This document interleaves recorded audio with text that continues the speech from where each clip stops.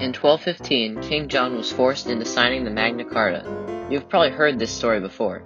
Today, the document is credited for inspiring the American Revolution of 1776, the Universal Declaration of Human Rights in 1948, and other founding documents of democracy.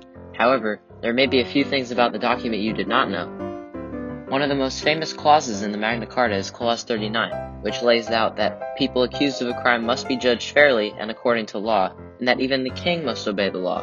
However, this rule only applied to free men, and since the vast majority of people at the time were peasants and serfs, it had very little impact for the people who actually needed this law most. Some people don't realize that the Magna Carta was actually written by the wealthy land barons and not the peasants. It was originally intended to be a negotiation between the king, the barons, and the church to avoid war. However, just 10 weeks after King John signed the document, the Pope nullified the document, and England was thrust into war anyway. Despite all that, the Magna Carta is still considered one of the founding documents of modern democracy. Today, only 4 copies of the 800-year-old document still survive. Translated versions of the document can easily be found online, and I'll leave a link in the description if you'd like to read it for yourself. Thanks for watching!